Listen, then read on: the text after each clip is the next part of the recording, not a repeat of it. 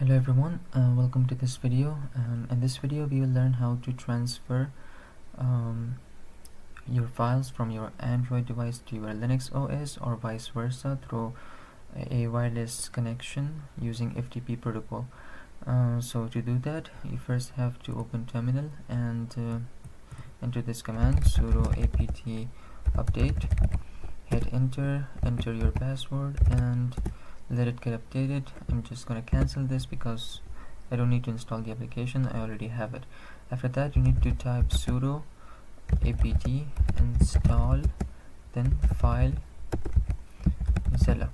hit enter and let it download the application. I already have it, so I'm just gonna close this.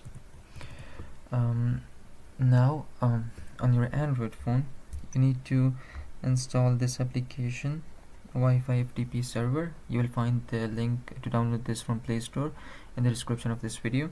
So download it, and once downloaded, open the settings on your phone and set up a hotspot connection.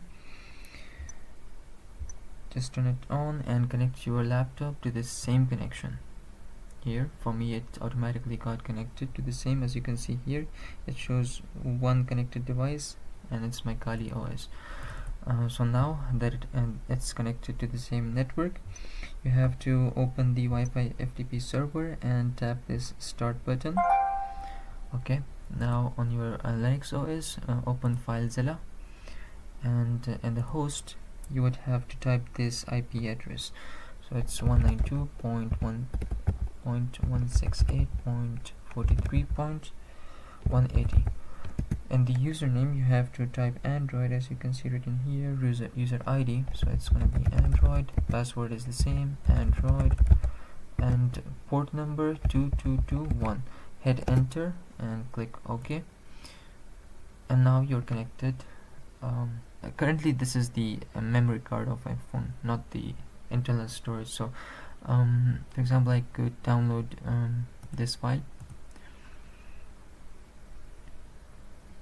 and okay, the transfer was successful and the file is here. Now I can show you the file here.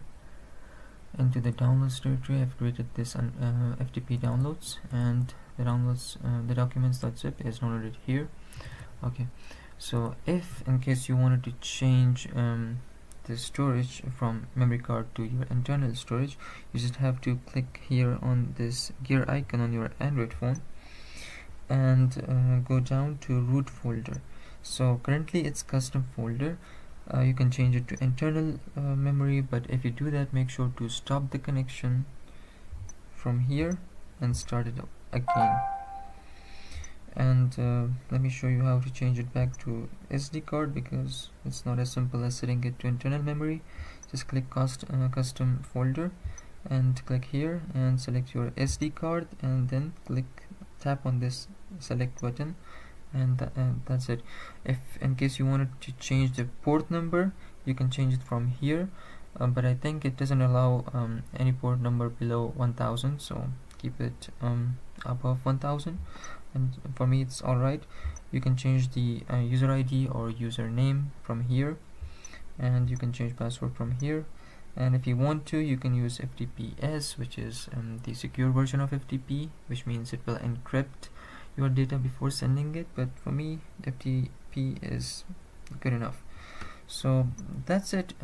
That's how you set up an FTP connection from your Android to Linux OS and transfer files without any USB cable over a wireless network. I hope it helps. If it does, make sure to like the video and subscribe to my channel. Thanks for watching.